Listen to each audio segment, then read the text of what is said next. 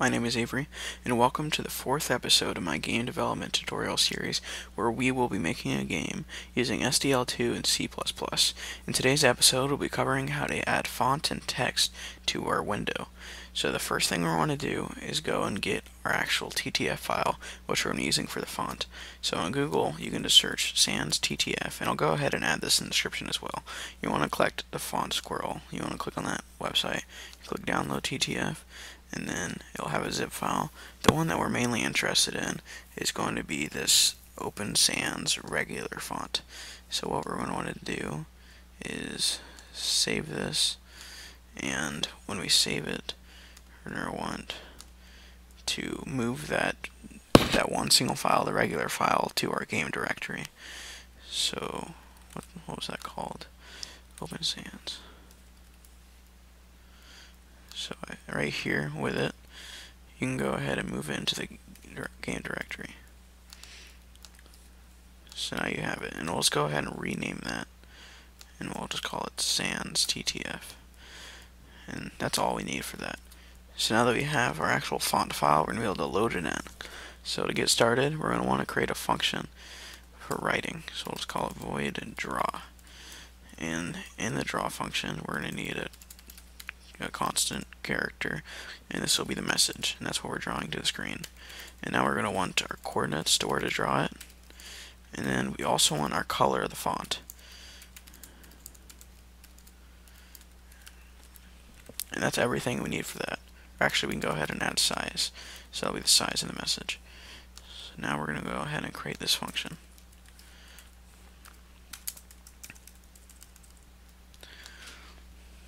So the first thing we want to do is create a surface, and we'll just call this surface surf. And now we're also going to want to create a texture, and now that we have these, we can actually load in our font. So by doing that, by creating a font called font, and you do TTF opened font, and then it'll be the sans.ttf, so it's whatever you called it, or if you have one already on a computer, just link it to that, and then we'll do the font size, and it'll just be size. And then we also wanted an asterisk over here. Okay, and now we're going to want to create the color, so we'll just call it SDL color. We'll call the actual thing color. Then we'll need to set them, so color red equals red, color green equals green, and color blue equals blue. And now there's also an alpha, so for the transparency, we'll set that to completely solid. If you wanted to, you can make it so you can also have a switch for this, so you can add it up here so people can edit that. And now we need a rectangle to say where we want to draw the object. So before we set the size of the rectangle, we need to create a surface from the image and the text, so we can figure out what the size of the rectangle needs to be. So the surface will be TTF render render text solid. And then the first thing you want to do is put in the font, put in the message, and then put in the color.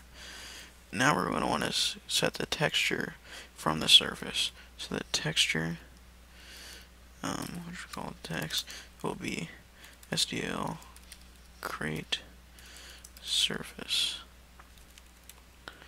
Oh no, so my bad. Create texture from surface. And what you want to pass into this is going to be the render and the surface.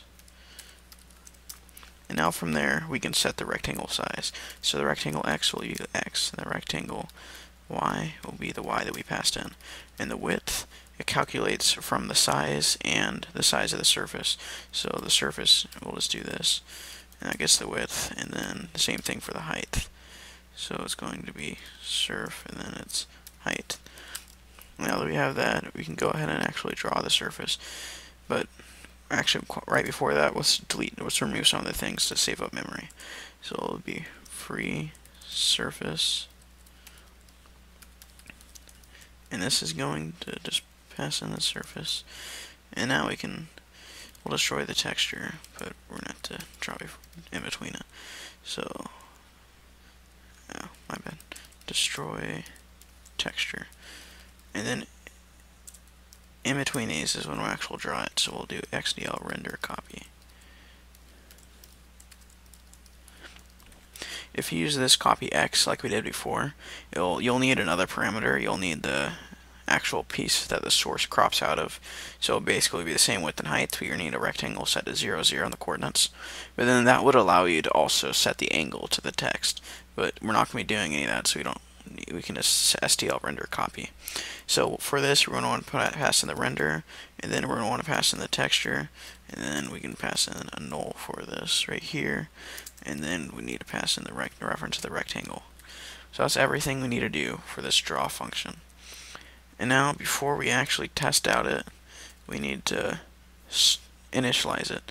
So we can just do ttf init, and then we also need to quit it at the very end. So ttf quit.